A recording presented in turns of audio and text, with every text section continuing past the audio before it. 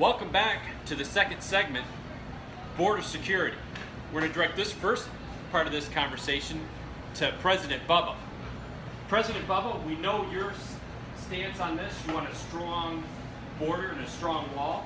That's right. We're going to build a wall, and it's going to be a beautiful wall. It's going to be huge to separate Canada and the United States. We have got to stop those Canadian donuts from coming down into our country. Open borders. Tim Hortons is going to pay for Secretary it. Rhino, wait.